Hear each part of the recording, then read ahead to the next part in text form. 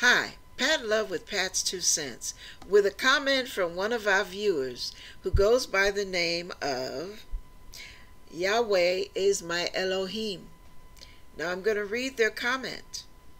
Yeah, this comment was very gripping to me, and I want you to hear what they have to say to the body of Christ. You hear me? Okay, listen to this. Unimaginable tribulation. My dreams torment me. I see a massive amount of shootings and blood scattered in our streets. In my dream, the people are truly evil. I see myself having to shoot them. I've been so tormented this week. No sleep and lots of prayer and repentance is what I've been doing. I feel like he is speaking to me in my dreams. I've been knuckling down. I've guns, preps, etc. But the most important, powerful weapon I've got is Elohim, my king. And he's shouting to his bride. Not many are listening to him. The fruit is ripe and must be picked accordingly. I can smell the gunpowder. There's always a teen boy shooting his mother in her face in my dream. And he goes outside and blows his own head off in the middle of the street. The dream flashes, and there is a voice that says, "Open the second seal."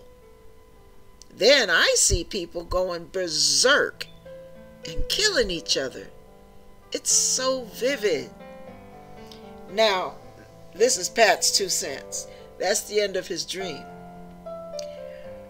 We need to really, really pray, because I can already tell Satan's going to be revving up his demons of suicide, his demons of violence and murder.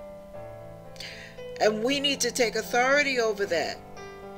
If you can go to the store and buy a can of Raid to kill ants that are crawling into your house, you can pray to God and use the name of Jesus to get rid of a bunch of demons from making people destroy each other and destroy themselves. A lot of people are driven by demons and they don't know it. But we have the name of Jesus. There is authority in his name. If you want to call him Yeshua, Messiah, the bottom line is there is power in the name of Jesus. I have been protected. I have stopped dogs from attacking me by hollering, "I bind you in the name of Jesus."